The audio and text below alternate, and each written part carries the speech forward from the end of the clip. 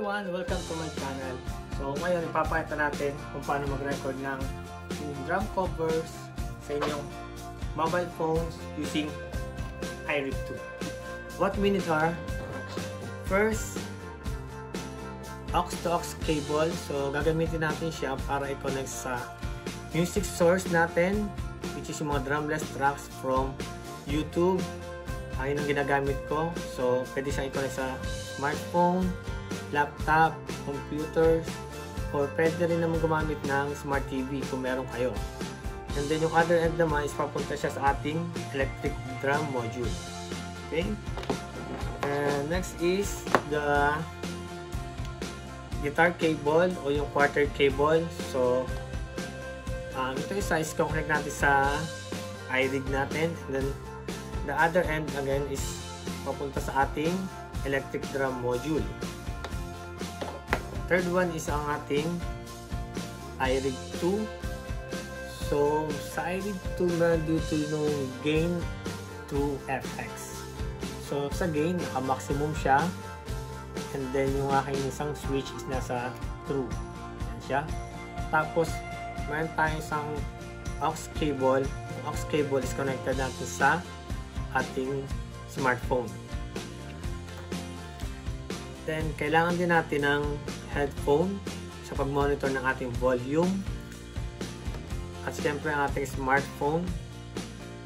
Bali ang gamit ko dito is Android phone ngayon sa pag-record ng aking video mismo.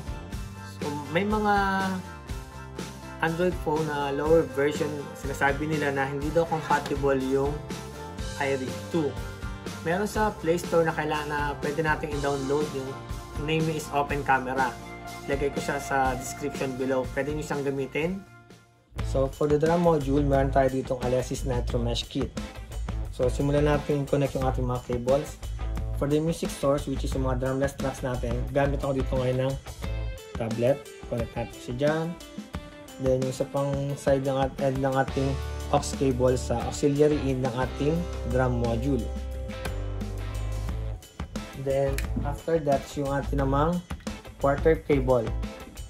Connect natin siya sa ating iRig 2. Doon tayo sa may guitar logo. Then yung other end is connect natin sa ating module, which is yung output mono.